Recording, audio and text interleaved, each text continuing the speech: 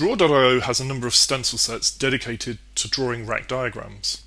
They're both generic elements like servers, cover plates, spacers, switches, etc., as well as vendor-specific elements for APC, Cisco, Dell, IBM, HP, you name it. So to load up the rack stencils, go to draw.io. Here I'm adding the demo equals 1 URL parameter.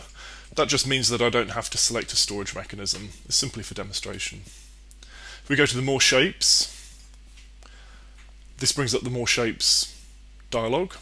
Now we want the rack stencils, so we'll select them, and we'll remove some of the other stencils we're not going to need. If you tick the remember this setting, when you refresh the page, when you come back to Draw.io, it will only show the stencils that you've selected, in this case, general and rack. So here are the rack stencils. The first two shapes are the most important containers. They're the racks themselves. So we have rack cabinet and a numbered rack cabinet. Numbered rack cabinet is simply if you want to be able to relate to a real-world installation what is on what rack. How the rack containers work is very generic. Drag any shape into them and they will fit that shape to a whole height unit. They will also lay out components of the rack in a stack layout from top to bottom. So let's drag a numbered cabinet, and then we'll take, let's say, a hub.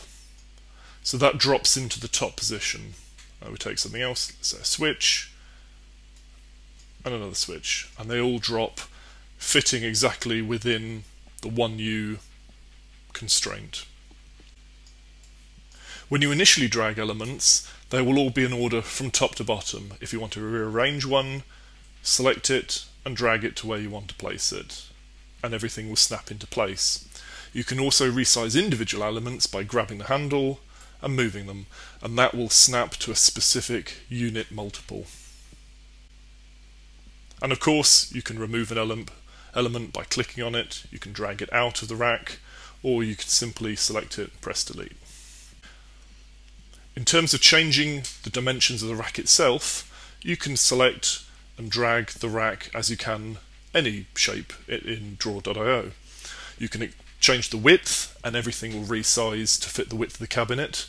And also when you change the height, you'll find that the number of rows you have increases. Each row is a fixed height. All of our rack shapes are vector images, so you can stretch them as far as you want without losing resolution.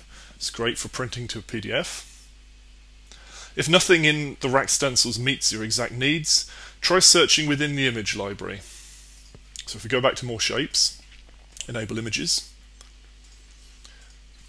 and let's say we'll search for a 1U server, and there's a bunch of options for a 1U server. For the results returned by the image service, which is by icon finder, most will be raster images. Some will be vector, but most will be raster. That means that if you stretch them, they will lose resolution, as in this case. So just to put the finishing touches on our rack, let's go back to the rack shapes and let's find some cabinet legs. Let's snap one on there. Let's snap another one on there. We don't have stencils in every orientation. The idea is you can select it, go to arrange, and let's say in direction, if you flip it horizontal, it'll then be facing the right way. So let's just resize our cabinet back to a sensible size. If you want everything to move as one unit, select everything, go to arrange, group, and now the whole thing is one self-contained cell that moves together.